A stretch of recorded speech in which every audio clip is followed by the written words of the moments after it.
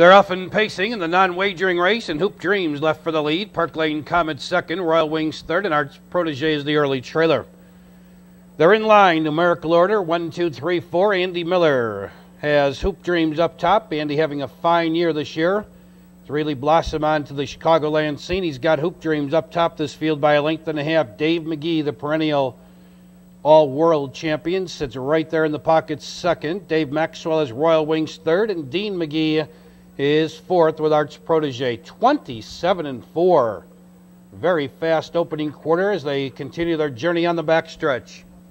Hoop Dreams has the lead. PARKLANE COMET second, Royal Wings third, and Arts Protege fourth. They're still in numerical order as they move to the half. It's Hoop Dreams the leader. The J. Lobel Sun has the lead by a length and a half over Dragon's Lair's PARKLANE COMET second. In the pockets, Royal Wings third, and Arts Place and Arts Protege fourth. 55-3, they rolled to the half. Both opening quarters went in 27-4. Less than a half mile the pace in the race. Hoop Dreams a length and a quarter racing in second. PARKLANE COMET, Royal Wings third, Arts Protege on the move from fourth.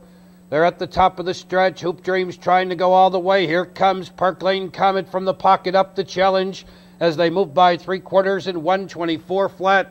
It's Hoop Dreams on the inside, PARKLANE COMET on the outside. These two battle for the lead.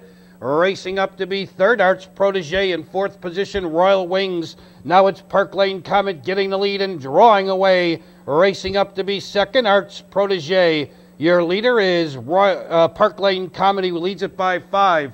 Racing up second comes Arts Protege, but it's all Royal Wings. Arts Protege second, Hoop Dreams third, Royal Wings fourth.